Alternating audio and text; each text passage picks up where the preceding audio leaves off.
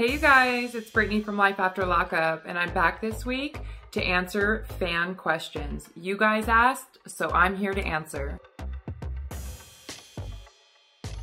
How do you just let go of something that's not physically in your hands? How do you let go of mental and emotional trauma? In order for me to let it go, what I did was just to accept it.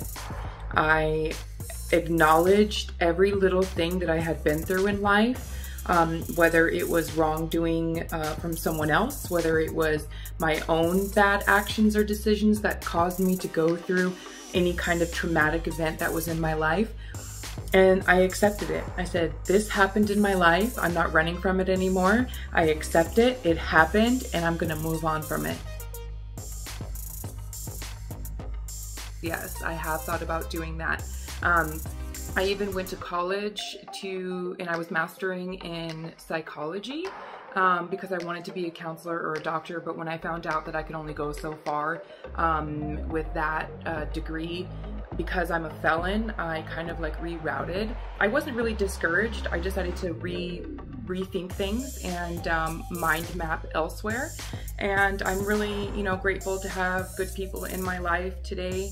And so now I'm the vice president of a nonprofit organization that is geared toward helping ex-offenders get acclimated back into society. And so that's what I'm focused on right now, is getting a transitional living facility up and running. So then that way we can implement our nonprofit After Orange, their program, into the houses and the facilities, and I can work hands-on, one-on-one with the girls that are going to be in the facility, the women coming out of Smiley Road here in Las Vegas, Nevada. And yeah, I'm just really excited. Thank you so much for that, because since day one of me being on the show, I have been transparent. I have never been worried or concerned about what other people think, because I'm always just going to be me, and that's all I have to offer. When you are broke down to absolutely nothing and you are all you have, you don't have outside vices to look for strength anymore. You are forced into a situation where the only thing you can do is look on the inside. And when I began to look on the inside, I realized that I was a broken individual and that I didn't want to be that way anymore. And because I didn't have anyone around me to example a path of success to follow, I had to be that strength for myself. And now I'm at a point in my life to where I'm whole, I am happy, and anyone else in my life does not make me happy. They contribute to my happiness.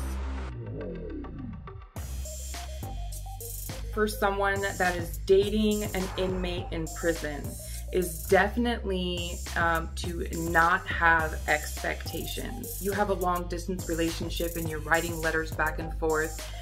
You could very easily fall in love with the idea of a relationship or the idea of someone. Because if you're in love with somebody for who you want them to be, your relationship is never going to work out. Because the second they don't meet your expectations, you're going to be disappointed, you're going to start arguing, and eventually it's going to lead to a breakup. Also, I would say is recognize the red flags. Not everybody in prison is genuine and has a good interest for you. There are a lot of really good people that end up in prison and realize that they made some mistakes in life and they want a good, healthy life. They want to change. But just believe that people are who they really show you they are, and protect yourself. I had full-blown plans to put my family in a camper and drive across the country and just meet my friends and supporters and my fans. I was really excited to do that, but when COVID happened, it kind of like put a break on that. And so I'm not sure when I'm gonna do a book tour, maybe closer to when my second and third book is released. So then that way, if you guys have one book or all of the books. I can sign them all or just the one for you. But I am definitely planning on doing a book tour in the next year or two. As far as my second book goes, I'm really hopeful that it will be published and out by this summer. That's my goal, so be on the lookout for that. Thank you guys so much for watching my video. This is probably one of my most favorite videos that I've shot for you guys, just because I love engaging with you. I love letting you guys know that, like,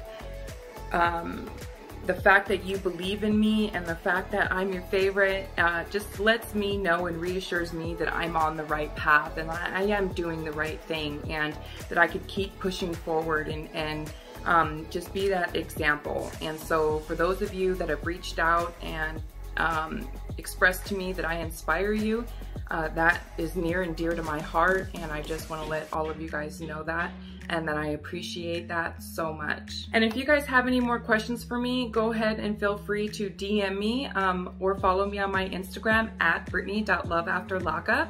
And don't forget to tune in to an all-new Life After Lockup Friday nights at 9/8 Central, and then head over here each week to check out exclusive videos from me. I love you guys so much. Bye.